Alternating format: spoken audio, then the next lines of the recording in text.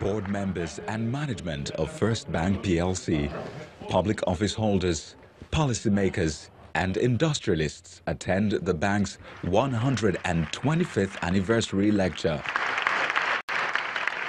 Institutional impact on economic growth and improved living standards is the theme of the day. Professor of Economics Darren Acemoglu is the guest speaker.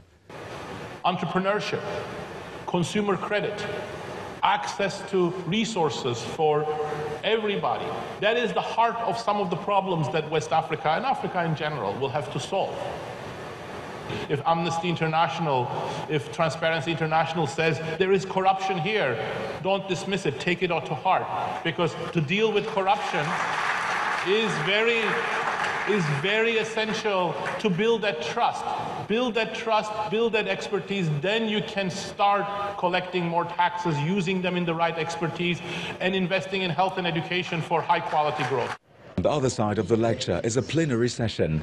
Panelists identify ways of promoting global interdependency to enhance growth in Nigeria and in Africa. The first area is in trade, that's international trade.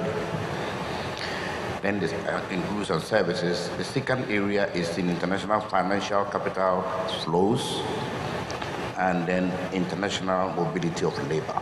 We're not averse to FDIs coming in, but we would prefer to have real investments coming into the country. So whatever we need to do in terms of policy, we will do. We need to see people investing in their own country. And so the more and more we see that, the more and more we have more confidence that international funds in a country will be able to stay the course, will be able to have the desired impact. How does the theme of the lecture relate to what First Bank stands for? In our DNA is our ability to transform, innovate, disrupt, be part of disruption, and lead disruption. As the bank moves to the next generation of leaders, there is need for it to build stronger institutions in Nigeria to remain truly the first.